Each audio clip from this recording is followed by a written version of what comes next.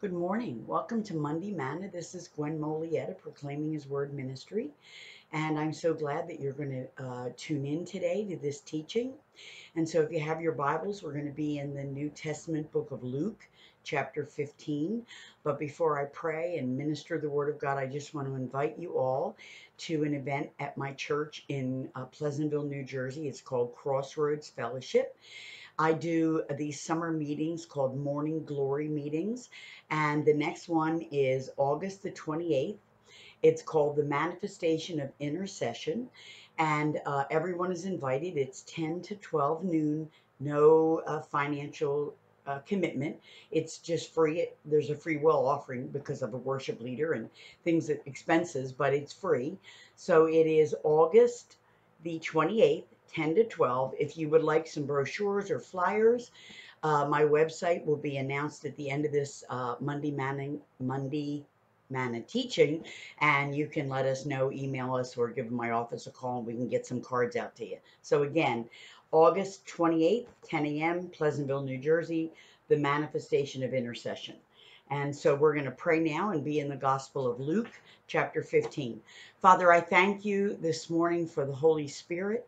I thank you that he leads us into all the truth. I thank you that he helps us discern between truth and error. And this morning, Lord, I ask that you would open our hearts and our minds and our souls to realize that you're speaking to each and every one of us. Lord, this is a very familiar parable, the prodigal son.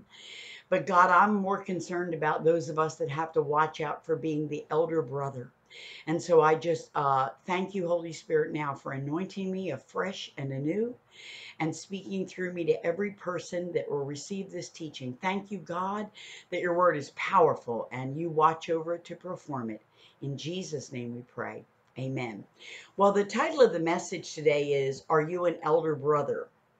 Or, boring, we could call it My Two Sons.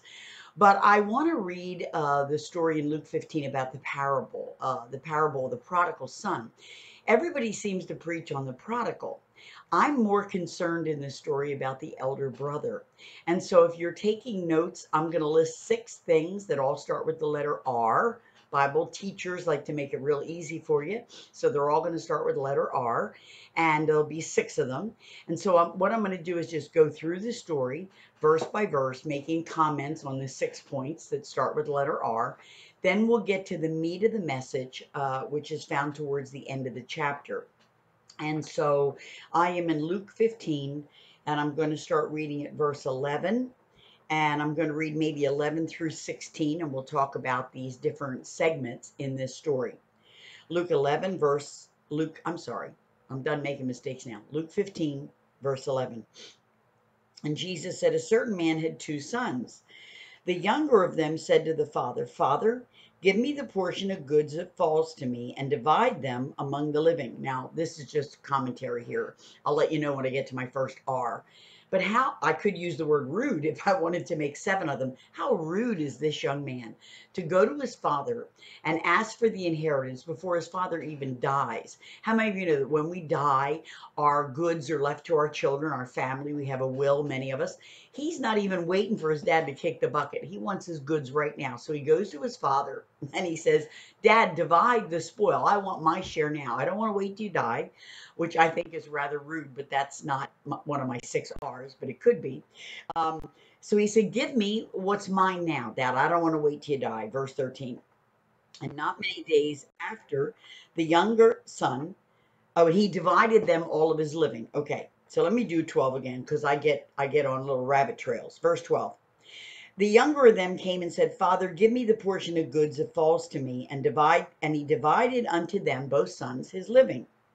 And not many days after, the younger son gathered all together, took his journey into a far country, and there he wasted the substance with riotous living.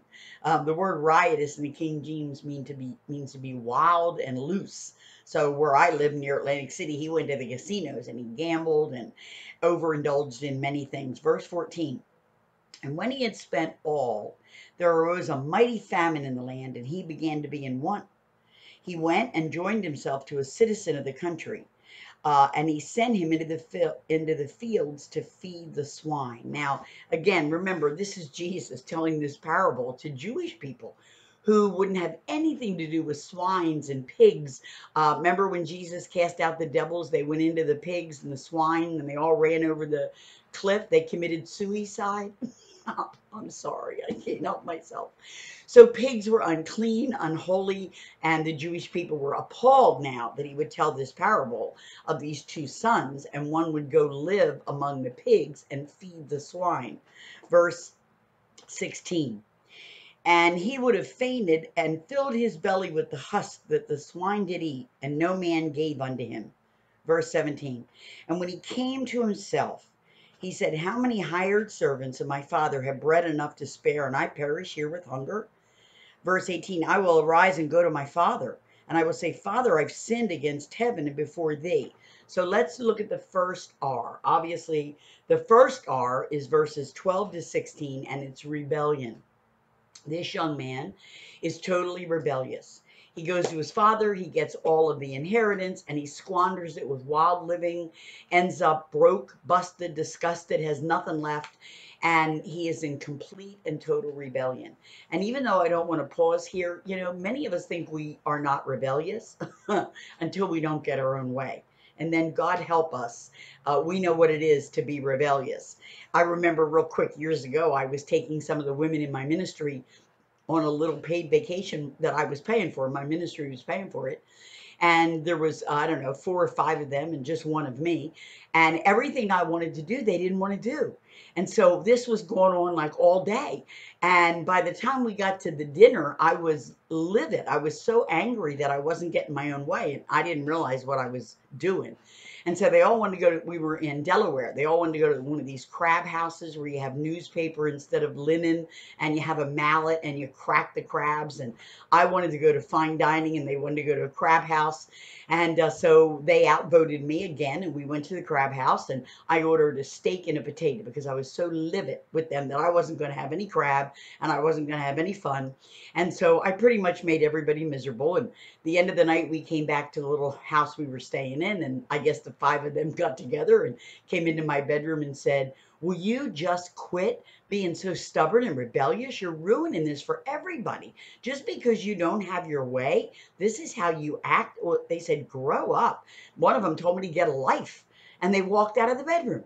And I sat there like, how dare you? I'm paying for this. And I realized, thank you, Jesus, that it was just rebellion, that I was so used to having my own way because I was the boss, the president, the CEO, that they had to put me in my place. And how thankful I am to those women of God that set me straight that day. And the rest of the vacation was without incident. I became a team player, but I know what it is to be rebellious. And it's shocked me that I had that much in me, that I could be that rebellious just because I didn't get my way. I know you can't relate to that, but trust me, others can.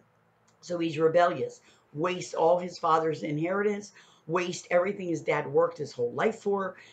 That's pretty sad. And we've seen that, haven't we? When someone dies and the inheritance is given out and one kid, or they'll just go and squander everything. How sad. Somebody works their whole life for this. But anyway, back to the parable. So he's rebellious. Number 1, the first R, verses 12 to 16, he's rebellious. The second R is verses 17 to 19. Thanks be to God, he comes into repentance. He says in verse 18, I'll arise and go to my father. I will say, Father, I've sinned against heaven and against thee. He's got it in the right order. We sin against God first before we ever sin against other people. So he realizes he has to repent. Now remember that the word repentance means you're heading in one direction. You're aware that this is not the best thing or best choice or the healthiest decision, and you turn and go another direction. That's the word repentance. And godly repentance, the Bible says, leaves no sorrow and no regret. So he came to himself. And I pray that for the prodigals out there, our grandchildren and great-grandchildren, our children, that they come to their senses and come to themselves. Because the riotous living, the world really doesn't have anything to offer us that brings us eternal joy and peace and satisfaction like Jesus does. So he comes to himself and he says, I've sinned against God first and my Father. So we're reading verse 19. I'm no more worthy to be called a son. So he repents. Let me go back and do justice to this. Verse 18. I will arise and go to my father. I will say to him, Father, I sinned against heaven and before thee. I'm not even worthy to be called your son. Just make me as one of your hired servants. So he certainly repented and he humbled himself. He's going to come back and say to this wealthy father, I'm only worthy to be a servant after what I've done. I've squandered your living. I've sinned against heaven. I've sinned against you. Please just receive me back, not necessarily as a son, but as a servant. So he has genuine repentance, which produces fruit. If somebody says they repent and they don't change their action and their behavior, nothing is different, they haven't really repented. So, sometimes we repent because we're sorry we got caught. We're not sorry for what we did. There's a big difference. Genuine repentance, you will change your behavior. So he repents. Now, let's look at the next R, verses 20 to 21. I want to talk about reconciliation, verse 20 and 21. So he arose and came to his father. And when he was yet a great way off, his father saw him and had compassion and ran and fell on his neck and kissed him. And the son said, Father, I've sinned against heaven and in thy sight. I'm no more worthy to be called thy son. So I want to read 20 and 21. He has reconciliation with his father. Now, what's so beautiful about this story? Sometimes you have to go back into Jewish culture and the history of the times. For this prodigal to be in the pigsty and with pigs, he was now unclean.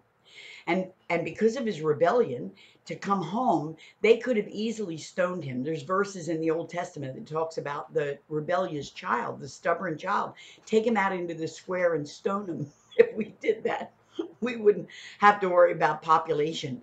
We'd lose a lot of our children. But they had the right in the Bible to stone a rebellious, stubborn, sinful son. So when the father ran out to meet him, which was not the culture was that you honored the elder, you came to him.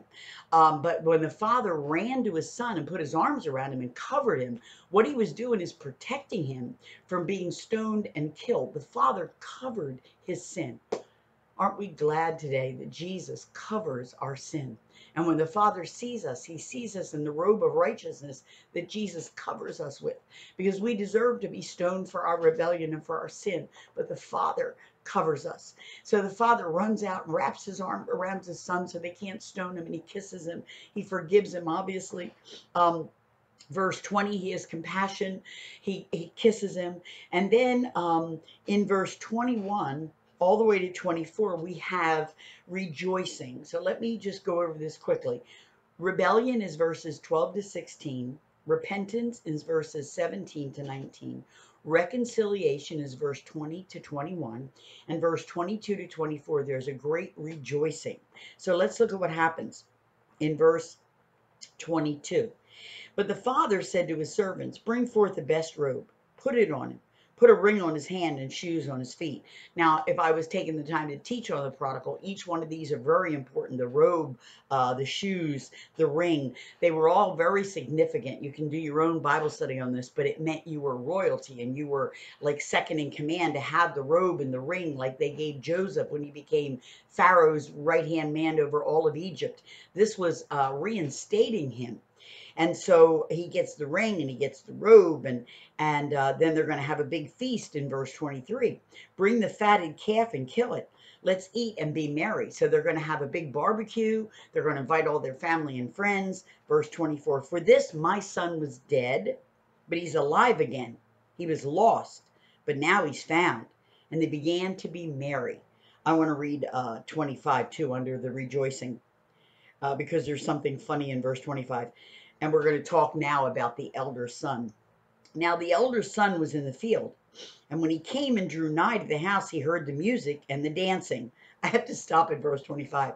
I heard a preacher one time say that he was raised in a real strict Pentecostal home, and so there was no ing in his life. He was not allowed any dancing, singing, partying, drinking, nothing with an ing. He couldn't even go bowling. Well, he really made me laugh. I thought that's so funny. Nothing with an ing. No partying, no dancing, no drinking, no smoking.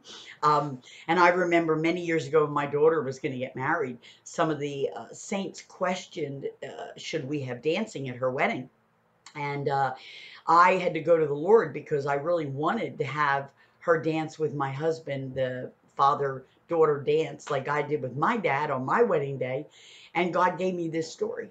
And when I hit verse 25 and I saw that the father threw a party and the party involved music and dancing, we certainly danced. We had a wonderful wedding and we danced the night away. Nothing sinful, nothing provocative, wholesome, healthy, enjoyable dancing, including the chicken dance. I'm sorry. Okay. No dancing, no partying, no bowling, no kissing. Okay. So now the elder son comes and he hears the music and there's a party going on. So let's take a look at the elder brother. I'm going to read 25 all the way to 32, and then we'll go back and talk about him. Verse 25, just one more time, be patient with me. Now the elder brother was in the field, and when he came and drew nigh to the house, he heard the music and the dancing. And he called one of the servants and asked, What do these things mean? Verse 27. And he said, Your brother is come. Your father has killed the fatted calf because he received him safe and sound. Verse 28. And he was angry, and he would not go in. Therefore came his father out and entreated him.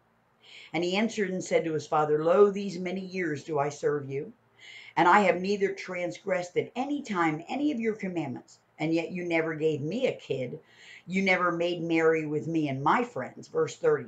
And as soon as this thy son, he can't even call him his brother. It's not my brother, it's your son.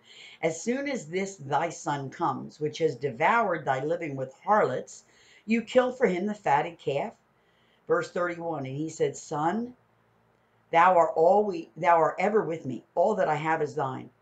It was meet that we should be merry and be glad, for this thy brother, let's get it back, not my son, your brother, that thy brother was dead. He's alive again. He was lost, but now he's found. So let's take a look at the elder brother. A couple of things I noticed, and we're going to talk about resentment now. We've taken care of all the rebellion, the repentance, the reconciliation, the rejoicing. Let's focus in on the resentment. The elder brother was resentful that the father gave his brother, the squanderer, the young man who was not accountable for his behavior, squandered everything. This brother is resentful. He is angry and he won't even go into his father's house. He calls the servants, What's the party in? What's the music? I smell this roast. What's happening? Oh, your brother came back. And so the father went out to the elder brother. And I'm going to say something now that I think is incredibly powerful, and I trust it'll minister to you. Why didn't the father go after the prodigal son? He did not, He waited for the prodigal to come to repentance and come home. He did not go out after the prodigal son, but he did go out after the elder son. If you look at let me see if I can find it, verse 28. The father came out, verse 28, and entreated him. It means to call someone close to you, to aid them, to help them. Why wouldn't he go after the prodigal, but he went out for the elder? And here's what I believe. You can't reason with a rebel. You can't reason with somebody who's in rebellion. But the elder brother was really the lost son in this story, not the first one. Because the first son came to repentance, came to reconciliation. The elder brother's lost. And God went out to the lost son. He might not have chased down the rebel, but he went out to the lost son. So why didn't he go after the first son? Because you can't reason with a rebel. But you can go out and seek the lost. And that's what Jesus came to do, to seek and to save those that were lost. So look at him. He's so resentful and filled with anger, he won't even go in. Let me give you a couple verses on anger just quickly. Ecclesiastes 7:9. This is on him being so angry, which is found in verse, where is he angry? And he wouldn't go in. Verse 28. Ecclesiastes 7:9 says, Be not hasty in your spirit to get angry, for anger rests in the bosom of a fool. So when we get angry, we are being very foolish. He was very foolish not to go in and celebrate his brother's return. But Proverbs 19:11 in the Amplified, if you have an Amplified Bible, this is so good. Listen to this verse. Good sense and discretion makes a man slow to anger. It is his honor and glory to overlook a transgression or an offense without seeking revenge or harboring resentment. Let me do Proverbs 19:11 again in the Amplified, because the elder brother is angry, resentful. um, he is filled with resentment and probably a little bit of rage that his father, after giving his brother all his goods, would now spend more money on him: a robe, a ring, shoes, a party. Here's Proverbs 19:11 in the Amplified. Good sense and discretion makes a man slow to anger. It is his honor and glory to overlook a transgression or an offense without seeking revenge and harboring resentment. So the elder brother is filled with resentment. Now we're going to see him restored to the father. But before I get there, I just want to take a minute and then I'll show you some things about the older brother. My last point with the R is restoration. He's going to be restored to the father, to the brother. Hopefully it doesn't say that, but I'm sure if he went in, he was restored. So all my R's are rebellion, repentance, reconciliation, rejoicing, resentment, and restoration. He's going to be restored to the father. Let me read it again, and then I just want to talk for a minute. Verse 30. But he said, as soon as this thy son comes, which has devoured thy living with harlots, you killed for him the fatted calf. And he, the father, verse 31, said, Son, you're ever with me. All I have is yours. It is meet or right that you should be merry and be glad, for your brother is dead, but now he's alive. He was lost, but now he's found. So that's restoration. But I want to stop and take, I don't know, as long as I need to talk to you for a minute about the elder brother syndrome. Be careful. When you've been saved a long time, we start to get a little bit of self-righteousness, and we think that we are, we know we're sanctified, we know we're justified, but we start to cop an attitude. And when we see these prodigals getting blessed of God, it's easy to get resentful. I know for me, and this was my biggest struggle, and so if you've heard my testimony before, maybe you can fast forward on YouTube or Facebook, but I struggled terribly with cigarettes. When I got saved, I was smoking close to 3 packs a day. I had smoked for years and years and years and years. And I didn't even bother with a lighter or matches because I just lit them end to end. And I remember going on different job interviews as a young woman, and I would not take the job unless I could smoke at my desk because I was that addicted to Cools, which is a menthol cigarette. I did about 3 packs a day, and I ate 3 packs of Hall's menthols every day. So I was doubly addicted to the nicotine. I said caffeine. Yes, I'm addicted to caffeine. Don't pray for me. I don't want deliverance. But after being saved a while, I started to get convicted that this had to go. I mean, I'd go to church and they'd sing and preach and pray, and I just needed to smoke, man. My eyes were dilated. I was sweating. My hands were pulsing. The back of the hair on my neck was standing up. I needed a cigarette. And I remember how hard it was for me to go 40 minutes or 45 minutes without a cigarette. It was torture. And I remember one time I was out in my car. I had a little Carmen Ghia Volkswagen. I was out in the parking lot of the Methodist church, and I figured I better double down. So I took 2 cigarettes, and I lit them both, and I smoked them together at the same time, trying to load my body with nicotine so I could make it through the church service. When I came in the back door, in the foyer, one of the greeters in the church hugged me. Her name was Terry. I've forgiven her. We became good friends. Terry hugged me and said to me, well, I'm sure glad you're not going to hell because you smell like you've been there. Really? Because I had smoke everywhere. And so I struggled terribly. Now, here's the point about the elder brother. People were coming into the church and getting saved, going up to the altar. No big wailing of repentance. I mean, they accepted Christ. They repented of their sin, but no outward beating of the chest, tearing of the clothes, wearing sackcloth, none of that. And they'd come back and say, well, the Lord just delivered me from smoking. I'm like, what? I remember taking my dad to a full gospel businessmen's dinner, and there was a couple hundred people there. And my dad went up for prayer for something else. And the man prayed for my father. And this is way back. He died in 79. So this is in the mid 70s. And my father got slain. And I knew that day, oh, it's real. My dad would never drop out or fall out or lay on the floor. My dad gets up from the floor, comes back in front of all my friends and peers at the Full Gospel Businessmen's Dinner, takes his cigarettes out of his pocket, hands it to me and said, I'm delivered. I'll never smoke again. You can have them. Well, I smoked them and then I got some more of my own. So moving to the elder brother, I'm watching all these young Christians get set free immediately. I'm struggling. I mean, praying, crying out to God, trying to quit. 3 years I struggled with this. Even after being spirit filled, I had trouble. I just couldn't break the addiction. And I became the elder brother. I started to really resent all these young kids coming in, praying a single prayer, and they were delivered. No more drugs, no more smoking, no more addictions. And I became the elder brother on the outside.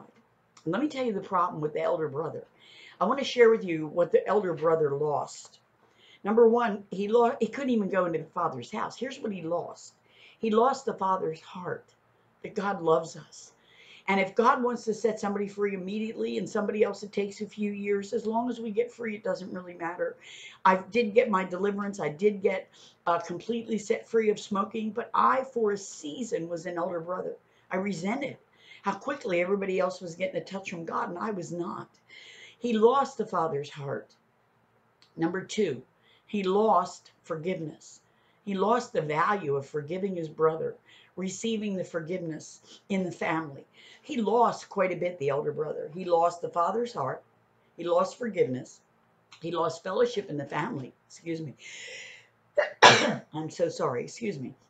He lost fellowship. He's outside the house. And then, worst of all, he lost the Father's presence. And that's what resentment will do to you, and anger. We lose the heart of the Father. We lose forgiveness. We lose fellowship.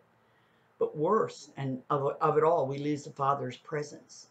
Now, before I close this, and I told you I got delivered, I want to take a look just at something really important in this story, and I have to turn to, let me give you 2 verses if you want to write them down. John 1:12, and then I want to read 1 John 3, 1 and 2.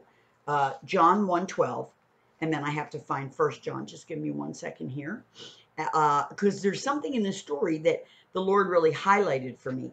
If you will look back at the prodigal story, or the elder brother, both of them saw themselves as servants. Neither one of them saw themselves as sons. They both saw themselves as servants. And I'm sorry I don't have the verses written down now, but you can read back through the story in Luke 15 and find it. They both said, the prodigal said, I'm not even worthy to be called your son. Just make me as one of your servants. And the elder brother came in and said, haven't I served you all these years? And yet you never had a party for me. So they both saw themselves as servants, but God saw them as sons. And so I want to read John 1:12. It says, and he came, Jesus, to his own. But as many as receive him, to them he gives the power to become the sons of God, even to them that believe on his name. We are now sons of God. Yes, we want to serve the Lord. Yes, we want to serve each other, but we have access to the Father's heart, the Father's house, the Father's fellowship, because we are not just servants, we are sons of God. John 1:12. And I want to read 1 John 3, 1 and 2. Behold, what manner of love it is that the Father would bestow on us, that we would be called the sons of God. Therefore, the world doesn't know us because it doesn't know him. But we are now, beloved, the sons of God. So yes, we want to serve the Lord, but he sees us as sons. And listen, sons have privileges. Sons have rights. If you were a prodigal, take a moment and thank God that you're no longer lost, that you are found. I was, for sure, a prodigal out in the world before Jesus. I always say Jesus found me, but how many of you know he was never lost? I found the Lord is what people say. I found the Lord. Well, he was never lost. But Jesus, I got saved when I was 27 years old. And up until that time, I'm going to tell you something. I had a serious problem with alcoholism. I was filled with anger, resentment, rage. I was worse than the elder brother. And I'm so glad today to know that I am saved, that the Father came out after me. How about you? That all the other prodigals might have to wake up and come to themselves, which we did. But then we are restored to the Father, to the Father's house, to fellowship. So let me pray. Lord, I thank you for this teaching. And Father, I pray for us that you would forgive us, those of us that would be honest enough to say, there's times I'm an elder brother. There's a time I resent what you do for other people and how long it takes me to get what I need. Forgive us, Lord. We don't want to lose the Father's heart. We don't want to lose fellowship. We don't want to lose the Father's presence. And we certainly don't want to lose the significance and the power of having our sins forgiven. Thank you that you've taken each of us from the pigsty of life and set us at a banquet table with your Son. We are here to serve you, but thank you that you've given us the power to become the very sons of God. We thank you, we love you, we praise you in Jesus' name. And all God's people said, amen. Don't forget, please, to try to participate August 28th. Have a blessed day, and it was wonderful to minister to you. Thanks for tuning in.